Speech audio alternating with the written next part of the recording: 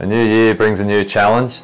I'm super excited to be taking the challenge of riding the new Yamaha R1M in the 2015 Australasian Superbike Championship. The minute I rode the Yamaha R1M, I rode out of pit lane at Queensland Raceway, and it felt amazing. I turned right, it turned really easy, and when I pulled on the throttle it had heaps of power and put a smile on my face.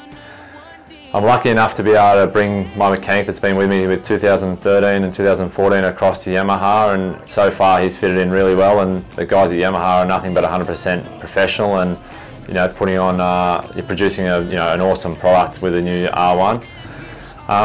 We've started a little bit on the back foot. We've had one official test with the bike as a race bike, but we made awesome progress throughout the day and worked through a number of settings with electronics and suspension and chassis position. So that was great, and learnt so much about the bike, and it's only going to help us as the year goes on.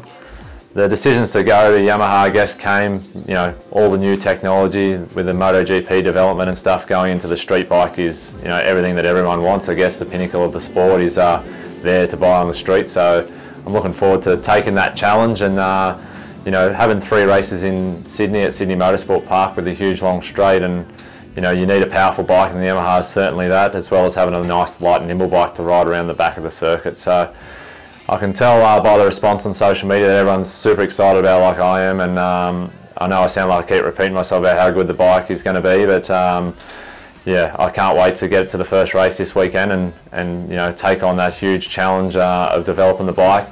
I've got 2 great teammates, a great team, and a great bunch of partners. We've got some new ones with Muzzbuzz Drive Through Coffee, Berwick, Axo, Shark, as well as existing ones with Milspec, Mick Price Racing, Speed Angle Lap Timers, Bullseye Electrical, Champions Ride Day and Shot. So stay tuned, thanks for all the support, and keep up to date via Facebook.